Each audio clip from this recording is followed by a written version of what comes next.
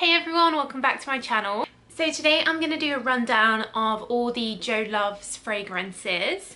If you're new here, then welcome to my channel.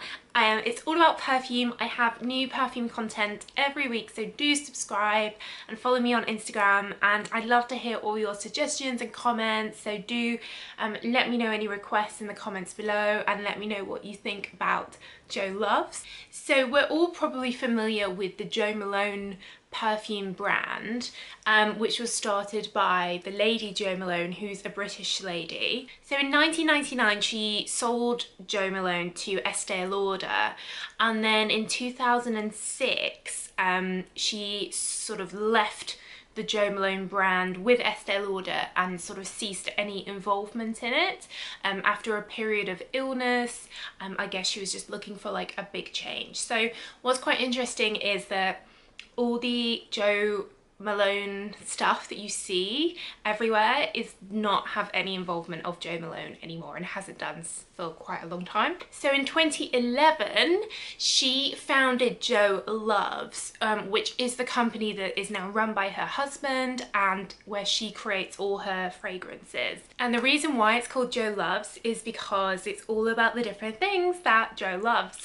So there is only one shop. It's in London on Elizabeth Street, about a mile from where I live, in a beautiful part of Belgravia. And I went there the other day for a fragrance tapas experience where they basically take you through all the different fragrances. It was a really lovely experience. So I tried them all and I have them all on cards, and I'm going to take you through the whole range. As always, I will link down below to where you can get these. So for me, there are kind of three categories of Jo Love fragrances. You've got the citrus ones, you've got floral ones, and then you've got like spicy, woody, vetiver ones. So I'm going to start off with the citrus ones. And the best seller is Pomelo. So pomelo is like tropical citrus fruit, and the guy in the shop told a really lovely story about how when Jo Malone was in the Caribbean, like recovering from her illness, which had affected her sense of smell, one of the sort of first times where she started getting that back was when she like had a pomelo for breakfast, I think, and she could just like taste and smell all the citrusness of it, and it just obviously made her so happy, and that's what inspired the pomelo fragrance. So it is really like that citrusy, but there's also a lot of like greenness to it, so it does remind me of like a tropical citrusy, you know, sort of on a beach you can get the woody green smell of the palm trees around you. So there's vetiver in here, there's suede and there's clove. And then she's added a wee bit of patchouli and rose as well, which helps make it a bit feminine and mixes quite nicely with those suede notes. But at first you really get the pomelo citrusiness, but in the dry down it becomes much more vetiver and suede. So next is Jo by Jo Loves, and I think this is my favourite. I haven't quite decided. This is a really grapefruit fragrance. I really like it. It's grapefruit, it's bitter orange, there's some mint in here and lime. It's just fresh, and I can just imagine like waking up in the morning and spraying this and you just feel like so fresh and alive and ready to seize the day. And I love my citruses, and I just think this is a lovely citrus perfume. There's some cedar and some black pepper which come through after a while, after all the grapefruitiness has sort of died down. And now on this card I can smell that much more, but in the first sort of few hours I wore this afterwards, it was really all about that grapefruit and that lime with that touch of mint. Just really refreshing and nice. This next one is kind of moving into the floral notes. It's white rose and lemon leaves, and what's really interesting about this is that's all there is in here. There's just two fragrance notes, white rose and lemon leaves. You really do get the rosiness of it, but the lemon leaves really lift it and make it a fresh, zesty rose rather than a musty or musky rose. Oftentimes I feel that musky notes are mixed with rose, and rose can get the stigma of being a bit like heavy and suffocating, whereas this is much fresher, zestier. Definitely one of my favourites. Really pretty and feminine, but sophisticated and womanly at the same time, so really nice. So next is number 42, The Flower Shop, and this is named after the flower shop, which was Jo Malone's first job, and it was actually in the actual building where the Jo Loves shop now is. It used to be a florist, and that's where she works in her first job as a teenager, and it really does smell like a flower shop. It really does. You get that greenness because, you know, in a flower shop they're cutting stems all the time, you know, and all that like greenness of flowers really comes out, and it just does smell like you've walked into a flower shop. And then you also get sort of hints of all the different fragrance notes from the flowers. Lily of the Valley, freesia, peony, iris, jasmine. It's that sort of hit that you get when you walk into a florist, and lovely like floral fragrances. Really pretty. If you know someone that likes floral perfumes, then this is definitely a lovely gift.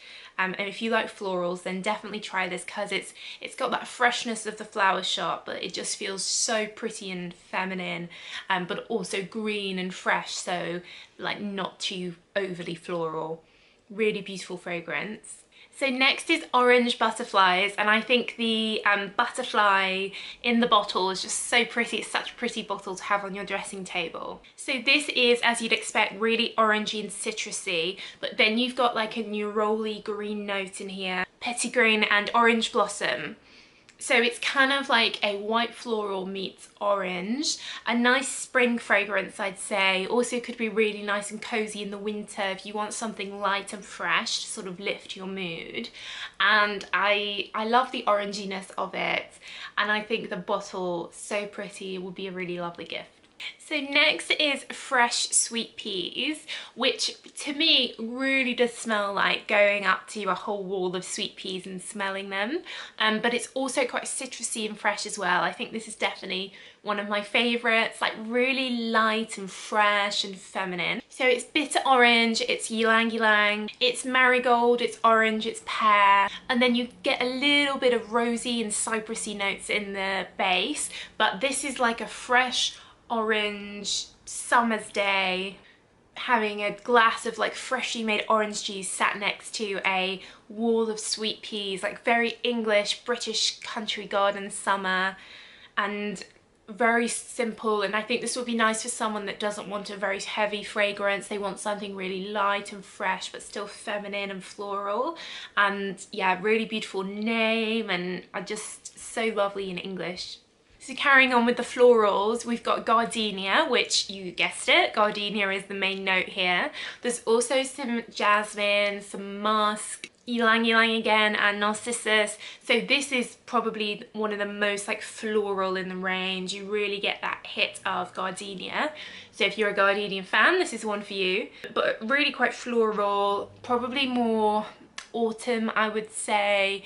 I think that unless you really want a really heady floral, then this might be a bit much in hot weather. So I would go for this if you want sort of spring or autumn, like you want something gardenia-y and floral and fresh, but you don't want something particularly light. You still want it to have a real presence. And then finishing off all the florals, we've got Roses 25, which is to celebrate like 25 years in the perfume industry, and this is all the different roses that you can get, really. It's really like rose petally, all about the rose, but again, not being too like musky or overbearing. It's a fresh rose. Imagine going into the area of a flower shop that has all the roses and you can just smell them all around you. Think sort of roses on Valentine's Day. This would be a really lovely Valentine's fragrance, I think, and very pretty, like really lovely. So moving on to the more woody fragrances. Now all the perfumes are unisex, but I find that the more woody, leathery and aromatic ones are probably more typical male than the citrus and the floral one. But obviously everyone's different and everyone likes different things. So Red Truffle 21 is really figgy. You've got a little bit of citrus when you first spray it and pine in the base, but what you really get is like fig and truffle. So very like warm and cozy. Almost reminds me a little bit of Chanel Allure Homme Sport, but or yeah, really lovely figginess, like very, I find this not masculine necessarily, but like it's quite a powerful fragrance. Like fig is very sort of, it has a good presence, and there's a lovely fig body spray actually that they do that would go with this really well. But so unusual to have truffle in a perfume. If you're a fan of truffles and you like the idea of that fig with that woody base, then definitely one to go and try and experiment with, because really like powerful fragrance, I would say. So next we have shards of cedar and red thyme, and those are the only two fragrance notes here, so cedar and red thyme.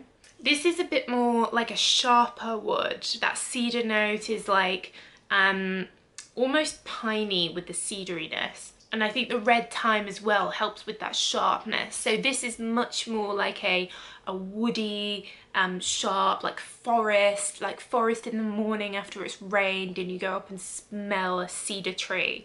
Like this is really for your woody fans. So next we have smoked plum and leather.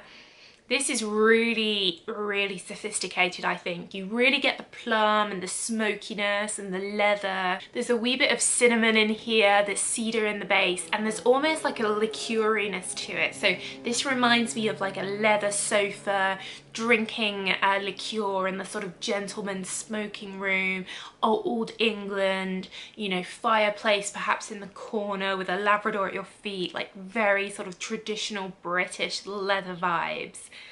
And the cinnamon and the liqueuriness really lift it, and it definitely like means something. Can imagine this be a fragrance worn by someone quite powerful who really wanted to like make a statement. It's like the leatheriness, and it's almost mysterious. Or someone perhaps riding a bike wearing like a leather jacket. You know, it's really like has personality. That's the word I'm looking for. Big personality fragrance. Next we have pink vetiver, which is pink pepper and vetiver are the two main notes. You've got some cumin and juniper berries, cardamom, ginger, amber, so quite a mix here, but the vetiver really comes through as the dominant note. And actually the two ladies that I was with at the event, this was their favourite fragrance, so definitely a unisex vetiver. If you really like vetiver, then obviously you're probably going to really like this because it's so dominant. But yeah, kind of quite a clean vetiver. I think the pink pepper probably makes this quite clean, a fresh vetiver, and very sort of, you could wear this any season. I don't see this particularly being particularly seasonal. It's just good for the vetiver fans. Then moving on to the more aromatic fragrances, we have green orange and coriander. So you really get the coriander here. You've got that bitter orange. There's some oak moss notes here. And then a nice tonka bean to make it feel warm, and a pepperiness. It's almost spicy in the way it comes across. Like if you like that sort of spicy and that bitter orange, it's almost like an edible type smell. I think it's all the coriander, you know, imagine sort of like an orange and coriander in the kitchen cooking with those ingredients. Like that's really what it reminds me of. And then lastly we have mandarin, which is a bit of a hybrid of course citrus and aromatic-y, because it does have bergamot and it does have bitter orange, but also petitgrain and thyme. So it's like that sort of herby citrusiness, which almost comes across as aromatic with that herbaliness. I think the idea here is that it's all about sort of the sun and feeling like that effortless sunshine, and that's what she's trying to evoke here, and that's what she loves. But yeah, this is, to me, this is herby and citrus, quite fresh, but the herbiness helps with the, I guess, with the ciliage, and, you know, relatively strong considering it's citrus. And I'd say that's applicable for all of these, because normally when I think of a citrus fragrance, they can often be quite weak and not really last. I've had these cards here in my bedroom and they have been filling the whole bedroom with fragrance. The shop smelled beautiful, and when I was wearing the Jo by Jo Loves, like I could absolutely smell it. So they are all eau de toilettes, and the guys in the shop said that Jo Malone likes the idea of not just having one spray in the morning and then that's you for the rest of the day. So they're meant to be reapplied, or you can mix it up and have a slightly different one maybe later on in the day. and she's got all the lotions and body sprays and stuff to sort of top it up throughout the day. So I think she very much didn't want it to be that they were so heavy that you only need like a couple of applications in the morning, that's it.